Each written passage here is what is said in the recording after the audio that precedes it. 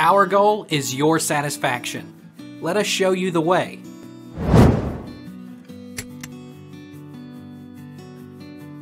How do you play multiplayer on Dying Light 2? Here is how you invite friends to play Dying Light 2 co-op. Pause the game and click Online menu.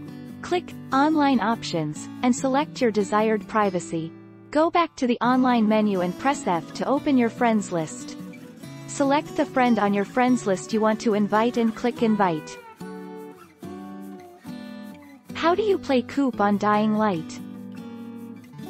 To unlock Dying Light 2 co-op multiplayer, you must play all of the way through the prologue.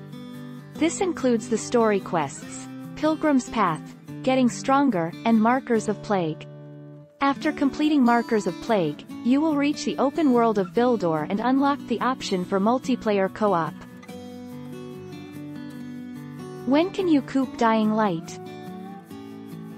Dying Light 2.